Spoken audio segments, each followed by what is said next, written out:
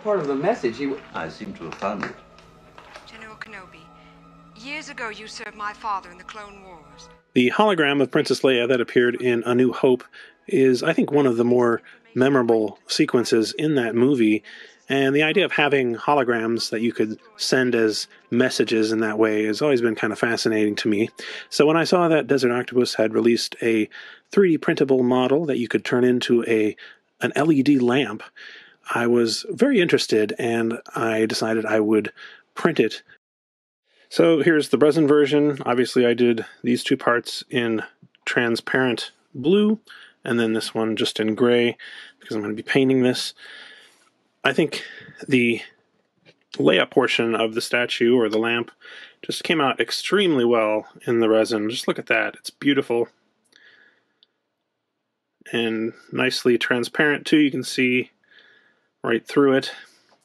So this is printed solid, so it's relatively heavy. I don't normally print resin prints completely solid like this because it uses a lot of resin, and sometimes it can be a little bit too heavy even just for the printing process to go correctly. But I thought the only real way that you're going to get this to look so absolutely perfect like this is to do it solid instead of having, for example, this be hollow in the inside. That would mean that you'd probably going to have support material on the inside. You'd also have to, you know, have that gap, that that hole in the inside that would be visible from the outside, and it would just not look as good. And so, yep, I decided to bite the bullet and print this completely solid. I'm glad that I did. I also wanted to show you this part, which similarly was printed solid. Now, resin, at least in my experience, resin parts are kind of not that great for getting exact dimensions and things, getting things to fit exactly. So you can see here on this one in particular, it's not flat on the bottom at all. It's kind of wavy.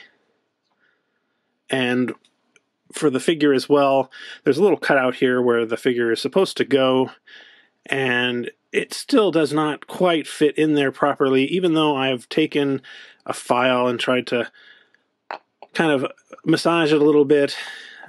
It's good enough. I can get it in there if I kind of shove it in there, but you know, that's one downside with the resin. At least in my experience, it's not great for precise fit of parts and things.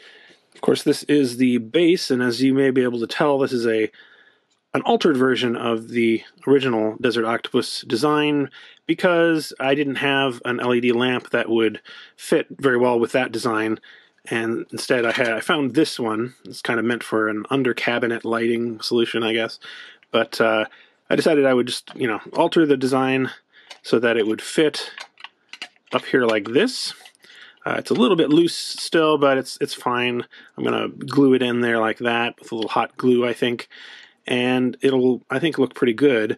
And then I added this little cutout for the cord so that it would go out the back. I'm going to be painting this base, just a simple kind of silver color scheme. Basically, I'll just spray paint it black and then spray paint some metallic silver on top of that, and maybe do a little weathering or something. I haven't quite decided how I'm going to do it, but yeah, we'll go ahead and get that done, and then we can assemble this and see what it looks like lit up.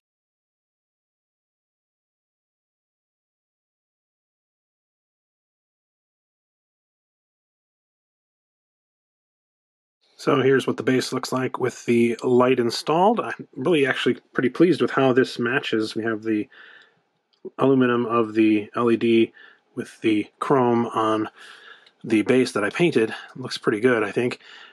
This comes with a wired remote that allows you to turn it on and off and make some adjustments. So if you just tap it once, it'll turn on the light. Tap it again, it'll make it the warm version of the light, which is more yellow. And then there's sort of I guess a daylight version that combines the white and the yellow. If you tap it again, I'm just going to be using the first version, I think. This one here. You can also adjust the brightness. Thankfully, when I first got it, it was set to this very low level here, and I didn't think it was nearly bright enough, you can adjust it so that it goes much higher just by tapping and holding on this. So anyway, this is what I'm going to be using here. Of course, we're going to be putting the sort of hologram effect portion on there. And then Leia herself. I'm going to be using, I think, some epoxy glue to attach this because this is not perfectly flat and I kind of want to fill up the gap between here. So we'll try that and we'll see how it looks together. Since this part is a pretty tight fit, I decided I should use super glue just to make it, you know, so that it would not have any extra glue kind of taking up the space and so forth. Also, I was worried that maybe the epoxy would yellow over time and that would affect the color. So let's go with this.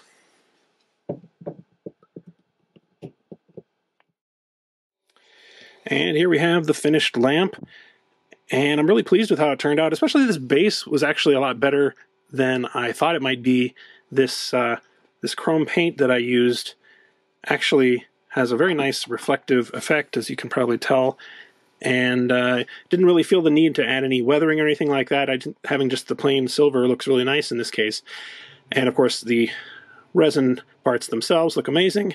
All that I really have left to do is to turn the lamp on. Of course, if I do it with these very bright shooting lights on, you're not really going to be able to see much, so I'm going to go ahead and turn the lights off first, and then we'll turn on the LED in the base. There it is. Now, it is brighter significantly at the bottom than at the top, although I like that in some sense because it gives it some variation and makes it look maybe a little more hologram-like. In any case, it does light up very nicely. You know, I'm in a completely dark room at the moment, but I can see the area around me thanks to the lamp, so I do think it'll work. It'll function as a sort of accent lamp. It's not going to be good enough to light up an entire room, of course, but still. So this is pretty much what I had in mind when I started this project. I'm really happy with how this resin version turned out. It looks great. But when I've done similar things in the past, including this hologram Jabba right here, or like a hologram Luke figure, people have suggested to me that I might want to try actually printing them in filament to see if that would make it look more like a hologram, because as you are probably aware, in Star Wars, holograms often have kind of a liney look to them. They're not perfectly smooth. The Leia hologram being the first one that they did, not quite the same as some of the later ones we saw in different Star Wars media, but yeah, I mean, that seemed like a reasonable suggestion. So I decided I would make a filament version of this lamp as well. I did a lot of experimenting with different approaches and different kinds of filament. Unfortunately, I was not able to find a light blue transparent filament of any kind. The only transparent blue filaments I could find on Amazon anyway were dark blue and didn't seem like they would really be great for this hologram, so I had to try some other things, and none of them really worked the way that I hoped that they would, I guess, but still it'll be interesting to take a look at. So first of all, I did make a base, a filament base, using, this actually came in a pack of 2, so I had another one of these LED lamps, and I just printed it in the same way, except in filament. So we've got the base, but you know, it occurred to me that because I'm using filament, I could probably make it a little bit bigger. I could use one of my larger filament printers, so I did try printing off the 35 centimeter tall version of the model that Desert Octopus provided, as well as the 25 centimeter version, and I think this would be probably the size, more or less, that the actual hologram would be in real life, you know, just sort of extrapolating from how big it is relative to the people on screen. For this, I used a filament that goes kind of from a light blue to an almost white color. You can't see it as well in this particular print as you can in some of the other ones I'm going to show you, but it's an interesting effect. I was hoping it would be a little more transparent than it ended up being, so this is not great for a lamp, but looks good. This is a 0.32 millimeter layer height, so it's the chunkiest layer height I would normally consider using for printing, but honestly, I'm not really sure you can see the lines that well. Maybe it would be different on a transparent one. We're going to take a look at that in a minute, but yeah, I'm not sure how hologrammy this really looks, but it's a nice print and a nice size too. I actually did another one of these. Here you can see the gradation a little bit better, perhaps. And I tried using the airbrush to just kind of paint on the details of her hair and skin, because in the close-ups of A New Hope you can see, you know, some color there as opposed to it being all blue. Honestly, this didn't really turn out that well, but it was, you know, interesting to try. From a distance, it looks kind of cool. So anyway, after that, I decided I would move on to smaller versions so that I would have one that would be directly comparable to what I did for the resin version. So I did do one in that same gradiated filament, and this one I decided I would just go all in, make it as chunky as I could possibly make it. This is with a 1 millimeter nozzle, which is a lot bigger than the 0.4 millimeter nozzle that we typically use on printers. And so that allowed me to go all the way up to 0.8 millimeters layer height. Each one of these layers is nearly 1 millimeter tall. And I think you can probably tell just how chunky that is. Looks a little bit low poly almost, or low res, right? Not a bad look. I kind of like it. And I also like the way the gradations show up in this print. So, you know, I wouldn't call this a success exactly, but it was interesting to see how that turned out. Well, you know, tell you what, let me go ahead and put this on the lamp while we have it here, just to show you how it looks lit up. I'll go ahead and turn out the lights here. So, you know, it's not really that bad of an effect, but it doesn't look quite as good as the resin, in my opinion. I decided to go ahead and make some actual transparent ones, as I mentioned. The only thing I had was this kind of bluish green, which is not a fantastic match, but it does kind of work. What I decided here was to use a single perimeter, so it's very thin-walled print, and you can see, you know, you can kind of look through it. It's transparent in that sense. And even though this is not a perfect print, because there's some voids and places where things got skipped, it actually kind of works for the hologram look, I thought. It was actually pretty cool looking. So if I ever do get the appropriate color of light blue filament, I'd like to try this again. Just try printing it like that.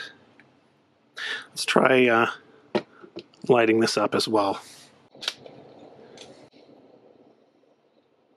I think you can tell that it does work considerably better. It gets higher up here. The light seems to go all the way to the top, more so than it would with this one. Even though these are both hollow prints, this is a lot thinner, and of course the filament itself is much more transparent. I also did, this is more of a normal print with, I don't know, 2 or 3 perimeters, so it's a lot more sturdy. Still, honestly, didn't print that well. The filament I was using is kind of old, so I'm not sure if that was the reason, but if you look closely, you can see there's a lot of kind of weird defects in it.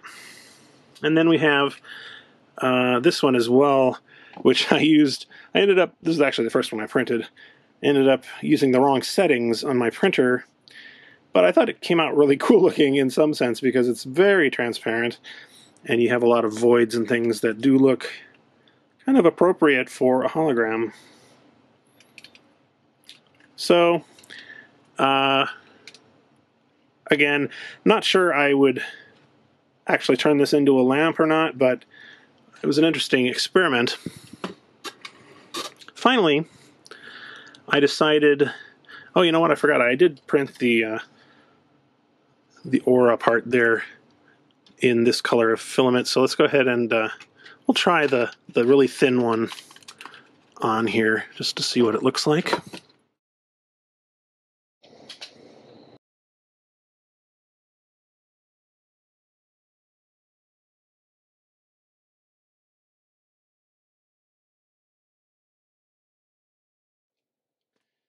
Finally, I decided I would get some glow-in-the-dark filament, and that's what you see here. This is actually blue glow-in-the-dark that, it looks white under normal lighting conditions, but if you charge it up, especially if you use, say, a UV light for 2 or 3 minutes or something like that to charge it up, it glows pretty brightly. So I thought maybe I wouldn't even need to use the LED portion, and you could just have this kind of sitting in the corner of your room glowing, after it's been charged up during the day. So let's go ahead and take a look at what that looks like. I do have also the aura section, so I'm going to turn off the LED light, and we'll see what it looks like. All right, I just came back from charging these up with my UV curing station. So we're gonna put this on here without any kind of LED underneath it and see what it looks like in the dark. This is actually pretty hard to photograph. If I try to take it as normal video, it just is almost invisible, which is not what it looks like in real life. But if I take a photo, it ends up being kind of a long exposure, and it looks considerably brighter, as you see here, than it does in real life. It's somewhere in between, those two things.